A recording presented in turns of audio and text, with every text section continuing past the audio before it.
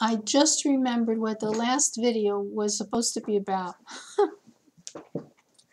Well, like I tell people, when you have this enormous library in your brain, so much information, and in different languages, it takes time to find the material, right?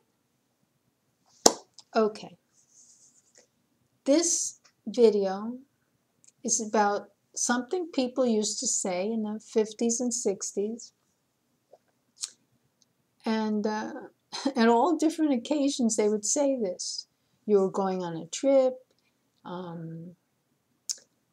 things like that. So they would say, make sure you have a good pair of underwear on. No holes in it, no loose strings, not faded.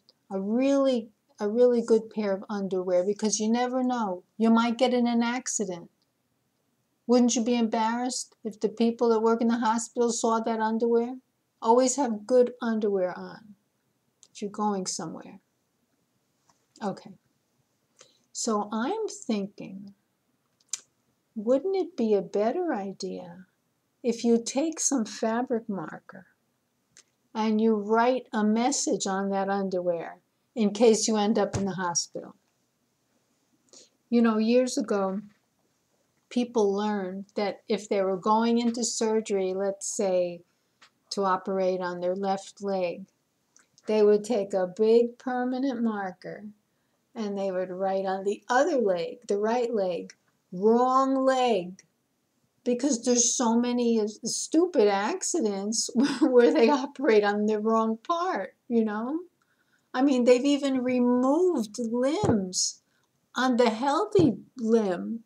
Can you imagine this? I mean, how can you even live with what happened after that? It's just too much. So what would I put on with my fabric marker on a pair of underwear if I thought, well, in case I end up in the hospital, what would I put? The first thought that comes to mind is I would put, think of me as if I was your relative. Think of me as if I were your beloved mother, your aunt, your cousin, your child, because they don't always do that. I worked in a hospital near here.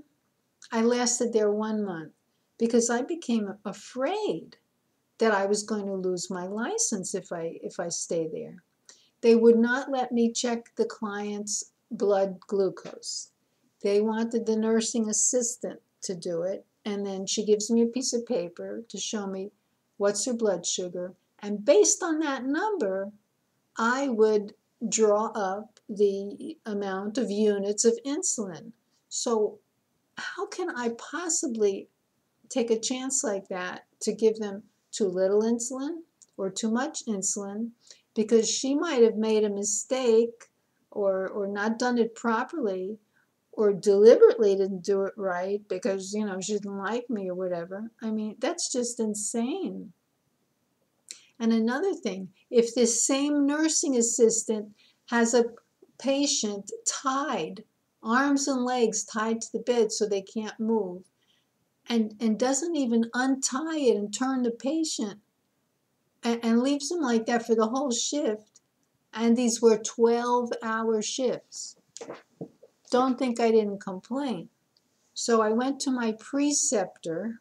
This is the lady that works with new hires, shows you the rounds and what to do, and you can go and ask for any advice. So I went to her and I said, the nursing assistants, they're not turning that patient in that room over there, and she's tied up to the bed, and she could get a bed sore or pneumonia or worse.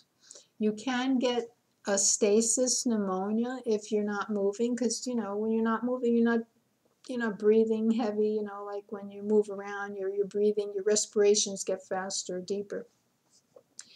So when I told her that she's not being moved, she's not being turned, she said, Yeah, I know.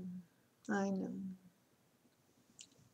So what am I supposed to do? Keep going on up the line, go to her supervisor, go to the medical director of the department, and then the board of directors, then the governor. I mean, if it was my patient and they give you so much work, normally I would just go do it myself. But if it's not possible to do in the time allotted, and they're not going to put up with you leaving work an hour later, they're going to think you're not efficient if you don't finish on time. But if I don't finish on time, it's because I'm doing somebody else's work that they neglected. Anyway, I left that place. So I know what goes on there. So back to the underwear. What would I do? What would I write on that underwear? Did you pray today? Do you care about me? I'm somebody's daughter. I'm somebody's mother. I'm a nurse. They're really careful if you're a medical person because they know that they're doing things wrong. Anyway, that's something to think about. I'd be very interested in hearing what you would write on that underwear as a message to whoever. The 911 people, the nurse, the doctor, whoever. And imagine all this time I've just been drawing little flowers and hearts and butterflies on my underwear.